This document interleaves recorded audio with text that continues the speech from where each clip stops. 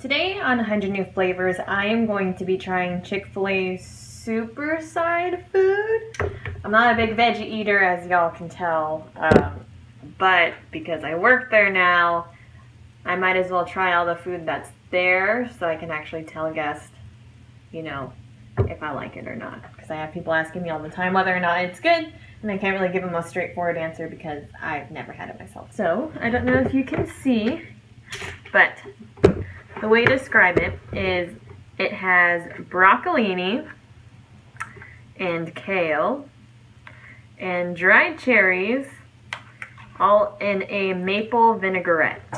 This is definitely not something I'd try on my own. So let's smell it.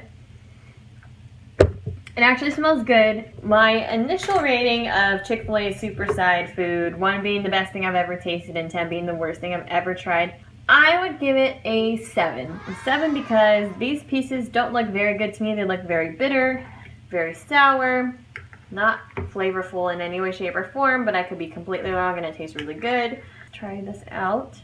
Ooh, and it looks all like gross.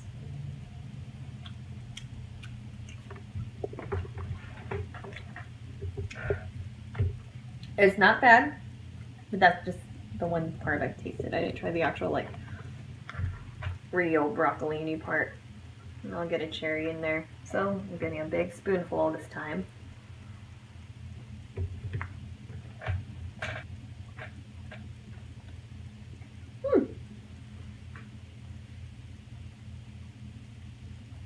This is actually really good. For someone who never eats vegetables, this is good. Oh yeah, the maple vinaigrette definitely overpowers everything I expected to taste. And it's crunchy, but also moist. And it's sweet, but it's also got like a savory taste to it.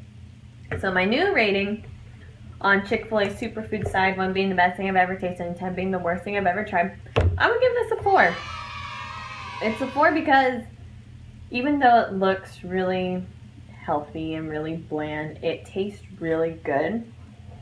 And usually for me, healthy food doesn't taste good at all. This tastes good. This is a good combination. Whoever made this type of salad combination is a genius. I would definitely try it again, and I'm going to definitely recommend it to all the people that come into my store. So, yeah, thanks for watching.